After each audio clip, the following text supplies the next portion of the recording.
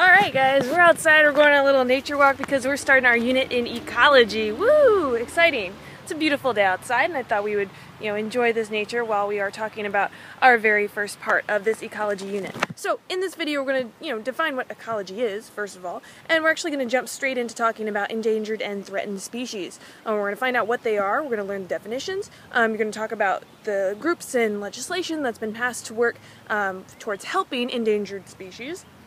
And we're also going to talk about what could make a species endangered or threatened, and you're going to be able to define some examples in North Carolina, where we are right now. Let's review the levels of organization that we talked about way at the beginning of the year. So this is important so we get the whole scope of what we're looking at here in biology. So we start at the really small level with atoms and molecules. That's our first level of organization. And then these molecules will fit together to make bigger pieces, like we'll have a molecule that is a lipid, a phospholipid, that'll make the cell membrane of a cell or the membrane of an organelle. And together those organelles make a cell, and then a bunch of cells together is going to make what we call a tissue here. And then the tissues put together are going to make organs and then organ systems. And finally, a bunch of organ systems together will make an individual or an organism. So what comes after that? So we have our individual or our organism. And then a population is going to be a group of organisms that mate with one another and live in the same place at the same time. After that level, we have communities, and communities are made up of different populations that interact with one another. So rabbits and hawks might be a part of a community, and there's going to be many communities within one ecosystem. Alright, so an ecosystem is a community or several communities and its non-living surroundings. So here we have both biotic and abiotic factors. And remember, the A means without or not. So biotic would be living, abiotic would be all those non-living things. So an ecosystem would include water, it would include rocks, and it would include all the communities within it. Okay, when looking at our levels of organization, sometimes we might also see the level biome. Now, a biome is just a global ecosystem located in a specific portion of the world. So I'm sure you've heard of deserts and different types of forests and different types of oceans. And these biomes are going to be characterized by the quantity of rainfall per year in this specific geographical area. And finally, our biggest level is the biosphere. Now, this is the living world and all the biotic and abiotic factors that affect life within it.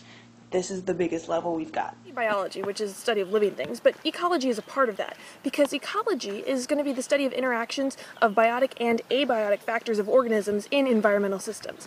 Now, abiotic is going to mean non-living things. Remember, A means without or not. So abiotic would be things like the sunlight, or heat, or water, or the land. Biotic is going to be all the living things, all the organisms in an environmental system.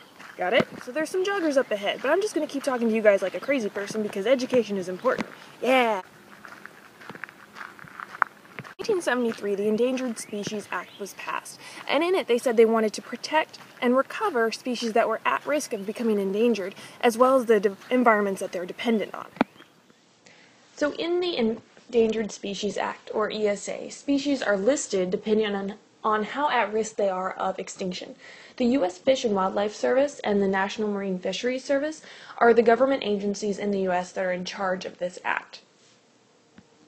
So if you go to their website, or the U.S. Fish and Wildlife Service website, you can actually look at the endangered species in North Carolina.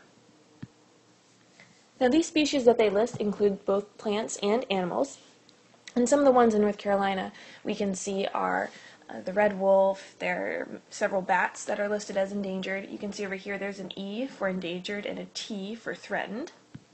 If we scroll down the list, on the animal section, we can see lots of sea turtles that are listed as endangered or threatened, several whales, there's even a flying squirrel that's listed as endangered, and red woodpecker as well. Here's the difference between endangered and threatened. Now, a threatened species is just at risk of becoming endangered. What endangered means is a species that is at risk of extinction in a significant portion or all of its range. Now, these agencies work hard to protect these threatened and endangered species, and it's part of the Act. So it's against the law to take a threatened or endangered species without a permit, and taking actually includes a lot of different things. So taking in this sense means you cannot harass, harm, pursue, hunt, shoot, wound, kill, trap, capture, or collect an endangered or threatened species.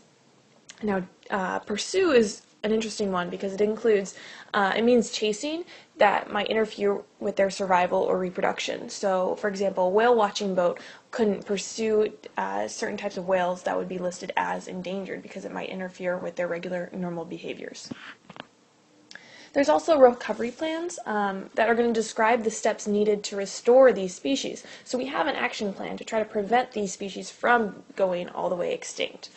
Several species sometimes come off the endangered list and go down to the threatened list. Others get off the list entirely, so that's always great when that happens. So a lot of this involves habitat conservation because we want to make sure these organisms have access to the habitats that they need.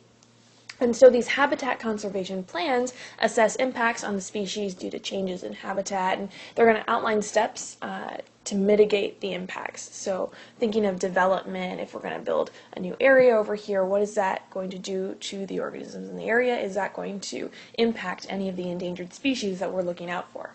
More than 1,300 species of plants and animals are listed as endangered or threatened in the United States. The biggest reasons for a species becoming endangered or threatened, especially in North Carolina, is going to be habitat loss. When the species habitat is taken over by humans, or when there's some sort of environmental cause that's going to ruin or disturb the environment they would normally live in, that species can no longer survive like they normally would, and they will eventually become extinct. Another cause for a species becoming endangered is overharvest, which means we hunt them too much or they are consumed too much by several different predators. Oh my gosh, it's Ardea Herodias, or great blue heron. Look, there he is.